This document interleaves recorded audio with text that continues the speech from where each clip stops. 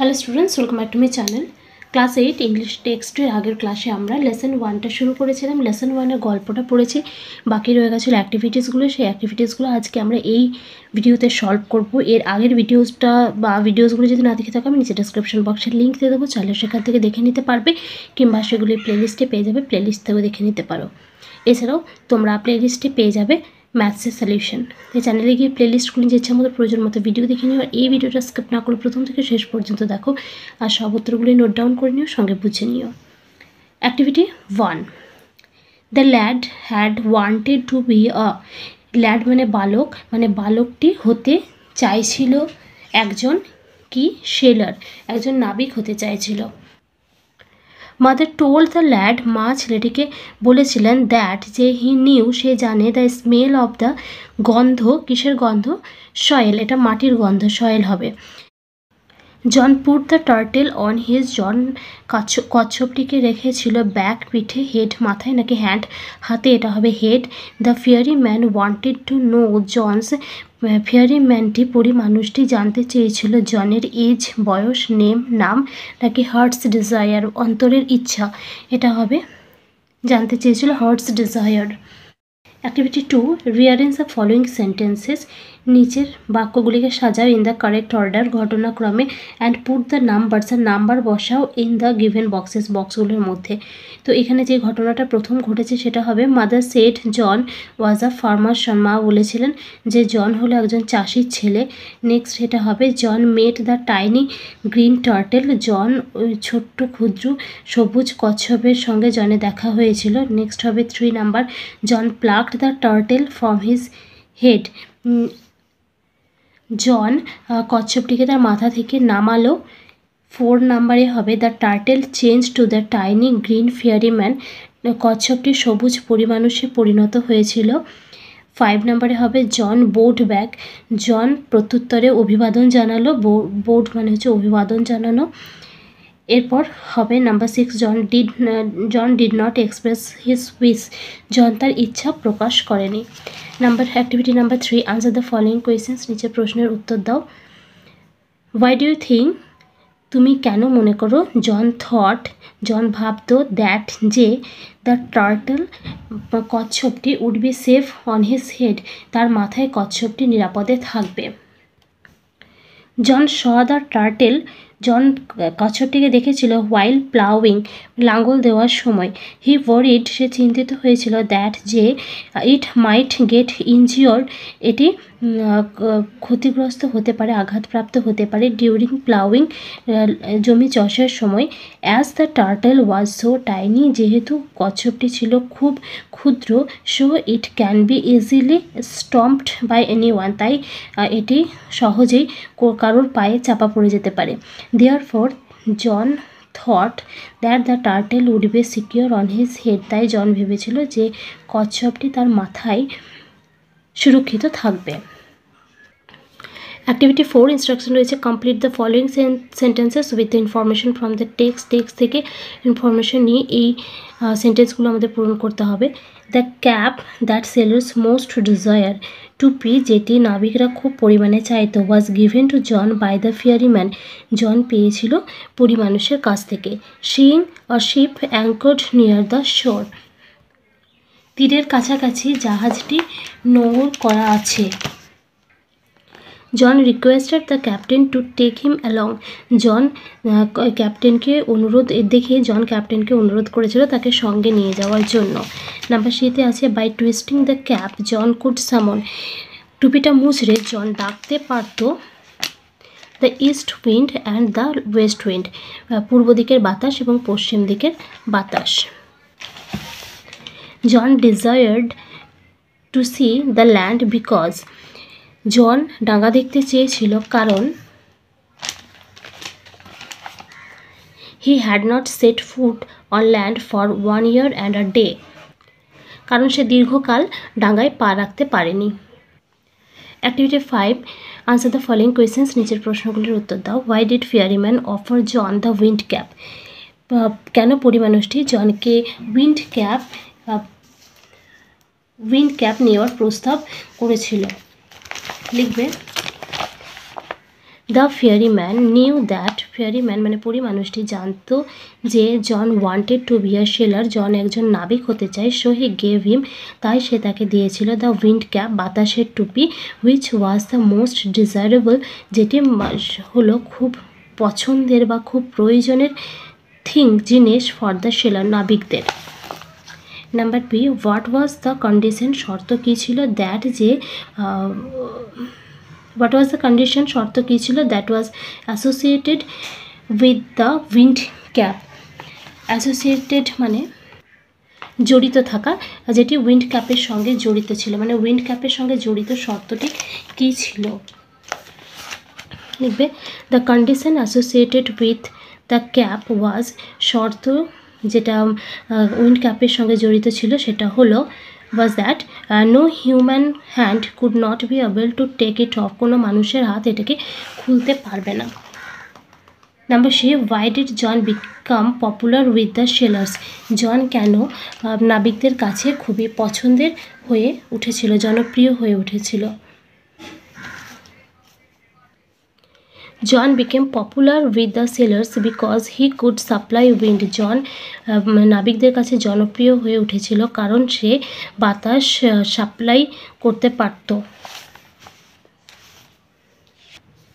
Activity 6 instruction রয়েছে, write T for true, সত্য বিবৃতির জন্য ট্রু টি লিখতে হবে, and F for false statements, আর ভুল বিবৃতির জন্য ফলস রেফ লিখতে হবে। ইন দ্য গিভেন বক্সেস, এই বক্সগুলোর মধ্যে give supporting statements for each of your answer, আর তোমার আনসারটা কেন ট্রু না ফলস তার জন্য সাপোর্টিং সেন্টেন্স তোমাকে দিতে হবে টেক্সট থেকে। যেখানে আছে জন never dreamed about the land, জন কখনোই ডাঙার স্বপ্ন দেখেনি, এটা হবে ফলস। আর এর সাপোর্টিং সেন্টেন্সটা লিখবে however John could not stop dreaming of the land, আমি আর বেঙ্গলি মিনিংটা বলছি না কারণ আগের দিন line by line Bengali meaning আমি তোমাদের বুঝিয়ে দিয়েছি। The স্কোয়াল was called up because John was sleeping, স্কোয়াল মানে হচ্ছে ঝড়ো বাতাস, ঝড়ো বাতাসকে ডেকে আনা হয়েছিল কারণ জন ওয়াজ স্লিপিং মানে জন ঘুমাচ্ছিল, এটা হবে ট্রু। এর সাপোর্টিং সেন্টেন্স লিখবে the cap on his head twisted round and about, it called up a squall from the clear sky. The captain was angry with John, captain জনের উপর রেগে গিয়েছিলেন, এটা হবে ট্রু। আর এর সাপোর্টিং সেন্টেন্সটা লিখবে in anger he grabbed him by the tail of his striped cap, twisted him thrice and flung him out to the sea. D number আছে জন did not return the wind cap to the ফেয়ারিম্যান, পরী মানুষটিকে জন তার wind ক্যাপটি ফিরিয়ে দেয়নি, এটা হবে false. আর supporting সেন্টেন্সটা লিখবে হি placed the wind cap under a stone wire he knew the ফেয়ারিম্যান would find it. Activity 7, answer the following questions, নিচের প্রশ্নগুলির উত্তর দাও। Why did the sellers try to rib of the cap from Johns head, নাবিকেরা কেন জনের মাথা থেকে টুপিটি খুলে নিতে চেষ্টা করেছিল। লিখবে the sellers try to rib of the cap from Johns head, নাবিকরা জনের মাথা থেকে টুপিটি খুলে নিতে চেয়েছিল বিকজ কারণ জন ওয়াজ স্লিপিং, জন ঘুমাচ্ছিল, অ্যান্ড টার্ন র্যাপিডলি আর দ্রুত এপাশ ওপাশ হচ্ছিল, ইন হিজ বেড তার বিছানে, show the cap on his head, তাই তার মাথায় থাকা টুপিটিও টুইস্টেড রাউন্ড অ্যান্ড অ্যাবাউট আর এপাশ ওপাশ হচ্ছিল, অ্যান্ড ইট কল্ড আপ এ স্কোয়াল, এটা ঝড়ো বাতাসকে ডেকে নিয়ে এসেছিল। Number B, how did John divide his time between land and C, জন কীভাবে তার সময়কে ভাগ করে নিত ডাঙ্গা এবং সমুদ্রের মধ্যে। জন spend half of the year on a ship and half on the land, জন তার বছরের অর্ধেকটা সময় ডাঙ্গাতে মানে শিপে কাটাতো, জাহাজে কাটাতো, অ্যান্ড অর্ধেকটা সময় কাটাতো জমিতে, ল্যান্ডে বা স্থলে। Number C, do you think John was rightly called captain turtle, তোমার কি মনে হয় জনকে ক্যাপ্টেন টার্টেল বলা সঠিক। Give reasons for your answer, তোমার প্রশ্নের তোমার উত্তরের সমর্থনে কারণ দেখাও। জন ওয়াজ রাইটলি কল্ড, শো জনকে এরকম বলা হতো বিকজ কারণ হি ওয়াজ অন ল্যান্ড, সে যতটা সময় ডাঙ্গাতে থাকতো অ্যাজ অন দ্য ওয়াটার, ততটা সময় জলেও থাকতো, just like the turtle does, যেটা কচ্ছপ করে। Number D, Why did John want to return the wind cap to the fairy man? জন কেন পরী মানুষকে তার উইন্ড ক্যাপটা ফেরত দিতে চেয়েছিল? All the sailors blamed John. সব নাবিকরা জনকে দোষী সাব্যস্ত করছিল ফর দ্য স্টর্ম, ঝড়ের জন্য। হি টু, এটা H, he two felt that, সেও এটাই মনে করত, দ্যাট যে the cap was responsible for all, এই সমস্ত ঘটনার জন্য এই টুপিটাই দায়ী। And the cap was not suitable for Annie human being, আর কোনো মানুষের জন্যই এই টুপিটা সুইটেবল নয়, মানে উপযোগী নয় এরকম বলতে পারো। So he wanted to return the wind cap to the fairy man, তাই সে চাইতো যে পরী মানুষটিকে তার উইন্ড ক্যাপটা ফিরিয়ে দিতে। অ্যাক্টিভিটি 8-এ আন্ডারলাইন দ্য ভার্বস, ভার্বগুলির তলায় দাগ দিতে বলা হয়েছে, ক্রিয়াপদগুলির তলায় দাগ দিতে বলছে। ইন দ্য ফলোয়িং সেন্টেন্সেস, নিচের বাক্যগুলিতে দ্যাট সাজেস্ট অ্যাকশন, যেগুলিতে কাজ বোঝাচ্ছে, that begin in the past, যেগুলি পাস্টে শুরু হয়েছিল, মানে অতীতে শুরু হয়েছিল, অ্যান্ড আর স্টিল কন্টিনিউইং, আর এখনও সেই কাজগুলি চলছে। তো দেখো এই ধরনের যে ভার্বগুলো হয় সেগুলিকে বলা হয় প্রেজেন্ট পারফেক্ট কন্টিনিউয়াস, মানে কাজগুলি অতীতে শুরু হয়েছে কিন্তু সেই কাজ এখনও চলছে। They have been travelling for 10 hours, এখানে আছে হ্যাভ বিন ট্রাভেলিং, এই যে ভার্বটা, এই ভার্বটা হচ্ছে প্রেজেন্ট পারফেক্ট কন্টিনিউয়াস। এখানে বি নাম্বার আছে হি thanked me for what I have been doing, এই যে আই হ্যাভ বিন ডুইং এটা হচ্ছে present continuous. The baby has been sleeping all day, এখানে হ্যাজ বিন স্লিপিং হচ্ছে present continuous. Number 8-এ they have been travelling for 10 hours, have been travelling এখানে underline করতে হবে। হি thanked me for what I have been doing, I have been ডুইংটাতে underline করতে হবে। এখানে আছে the baby has been sleeping all day, এখানে has been স্লিপিংয়ে underline করতে হবে। আন্ডারলাইন দ্য ভার্বস, ভার্বগুলিতে আন্ডারলাইন করতে বলা হয়েছে। ইন দ্য ফলোয়িং সেন্টেন্সেস, নিচের বাক্যগুলিতে which suggest actions that begin before certain point in the past, অতীতে কোনো একটা সময় শুরু হয়েছিল, and continued up to that time, আর সেই সময় অবধি চলেছিল। এই ধরনের যে টেন্সগুলি রয়েছে সেই টেন্সগুলিকে বলা হয় পাস্ট পারফেক্ট কন্টিনিউয়াস টেন্স। এখানে আছে দে হ্যাড বিন প্লেয়িং, মানে দুটো আগের এ আর বি এর মধ্যে তফাৎ হচ্ছে, মানে প্রেজেন্ট পারফেক্ট কন্টিনিউয়াস টেন্স আর পাস্ট পারফেক্ট কন্টিনিউয়াস টেন্সের মধ্যে তফাৎ হচ্ছে, যে আগে কাজটা দুটোই শুরু হয়েছিল, যে কাজটা এখনও পর্যন্ত চলছে সেটা হচ্ছে প্রেজেন্ট পারফেক্ট কন্টিনিউয়াস, আর যেটা অতীতে শুরু হয়েছিল সেই সময় অবধি চলেছিল, মানে যে সময়ের কথা বলা হচ্ছে সেই সময় অবধি চলেছিল, তো সেটা হয়ে যাবে past perfect continuous tense. He had been playing in the field for an hour before mother called them, সে তার মাঠে খেলছিল 1 ঘন্টা ধরে, তার they had been playing in the field, তারা মাঠে খেলছিল ফর অ্যান আওয়ার 1 ঘন্টা ধরে, বিফোর মাদার কল দেম, তাদের মা তাদেরকে ডাকার। তাহলে এই দুটো কাজই আগে হয়ে গিয়েছে, এটা হবে had been playing.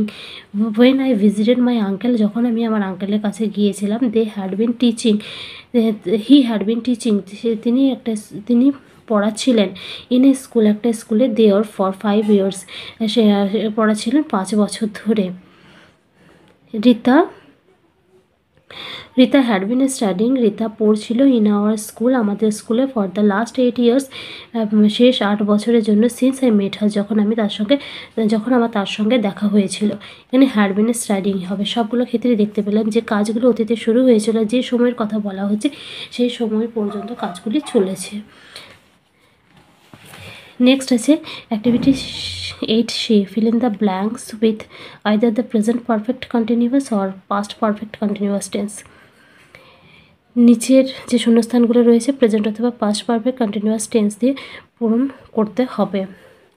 The train dash when I left home, এখানে পোর আছে, এটা হবে the train had been pouring when I left home.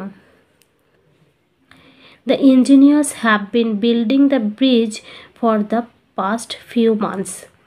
The performers have been singing since evening.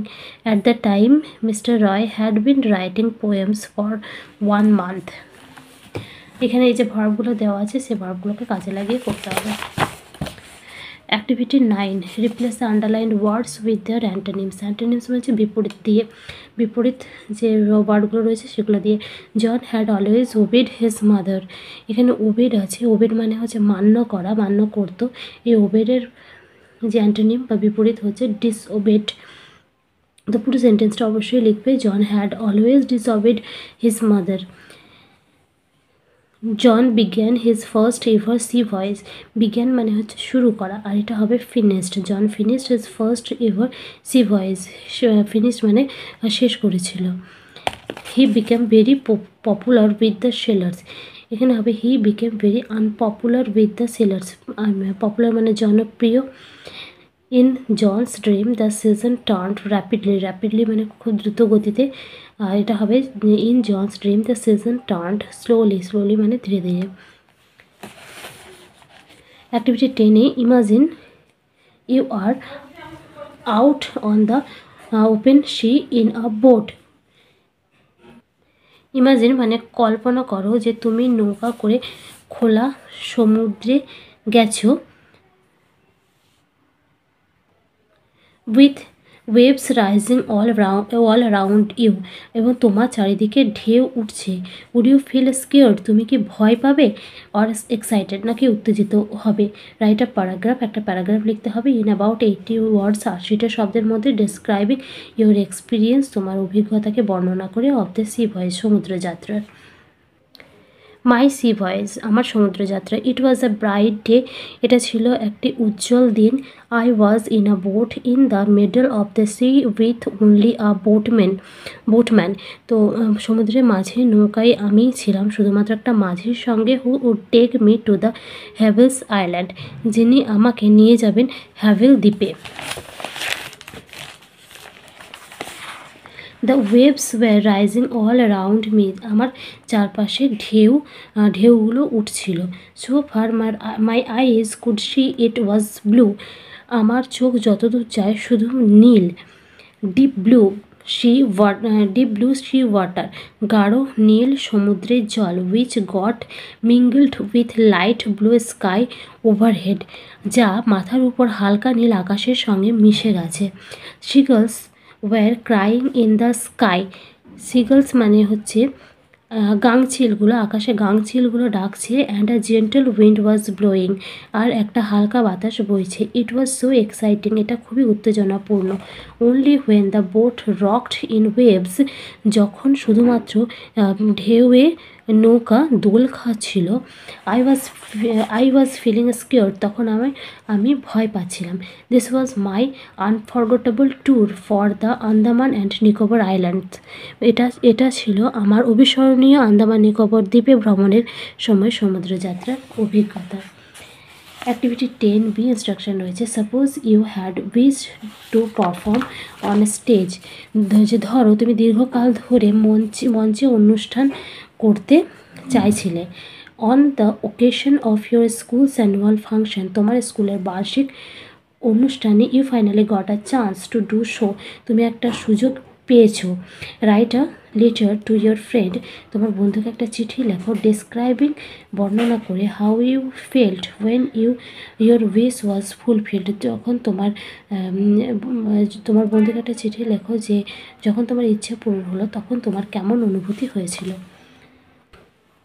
শেষ অ্যাক্টিভিটি সলিউশন দেওয়ার আগে বলে রাখি, যদি ভিডিওটা ভালো লাগছে তো প্লিজ লাইক করবে, কমেন্টস করবে, বন্ধুদের সঙ্গে শেয়ার করে দেবে। নতুন হয়ে থাকলে চ্যানেলটা সাবস্ক্রাইব করে রেখে পাশে থাকা বেল নোটিফিকেশন অন করে দেবে, যাতে নেক্সট ভিডিও সবার আগে তোমার কাছে পৌঁছে যায়। যখন লেটার লিখবে ফার্স্ট এই দিকে লিখবে তোমার অ্যাড্রেস উইথ ডেট লিখে দেবে, আর তারপরে লিখবে ডিয়ার দিয়ে নিজের বন্ধুর নাম। I can hardly wait to share you with my feelings when on last Saturday I had finally been able to perform on a stage. গত শনিবার যেদিন অবশেষে আমি মঞ্চে অনুষ্ঠান করতে পেরেছি সেদিনের অভিজ্ঞতা তোমার সঙ্গে ভাগ না করে থাকতে পারছি না। ইউ নো, তুমি জানো, how long I have been waiting for the day, তুমি জানো যে কতদিনের জন্য আমি কতদিন ধরে এই দিনটির জন্য আমি অপেক্ষা করে আছি।